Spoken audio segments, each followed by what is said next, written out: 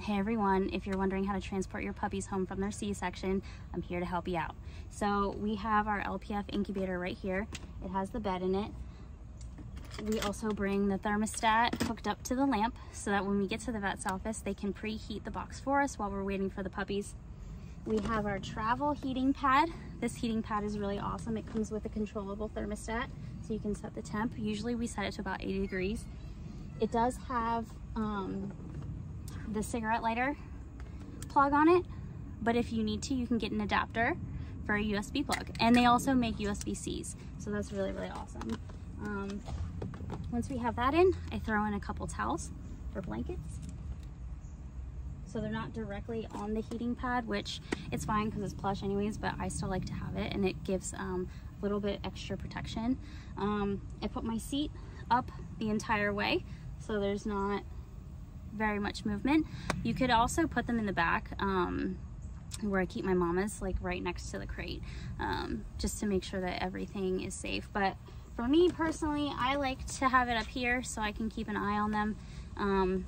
I have used totes in the past, but they don't have a lid. Well, the ones I was using didn't have a lid, and they like to crawl a lot, so they try to get out, and it's really dangerous when you're driving to be putting your hands in and out and like trying to keep puppies from falling out and stuff like that. So the incubator is really, really awesome.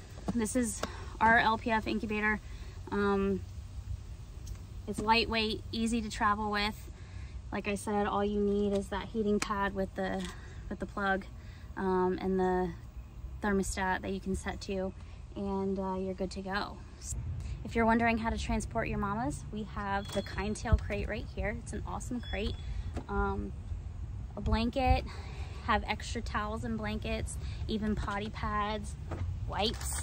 Things are gonna get a little bit messy, so you know, just in case, depending on how far of a drive you have, we only have about 20 minutes, so things don't get too messy for us. But the potty pads are great. They will help you when it's time to transport your mama back into the house. Just wrap her butt up so you don't get blood all over yourself. But yeah, that's how we transport our puppies and our mamas. So we have incubators available, so if you're interested, let me know, send me a message, and we'll get your order in. Thanks.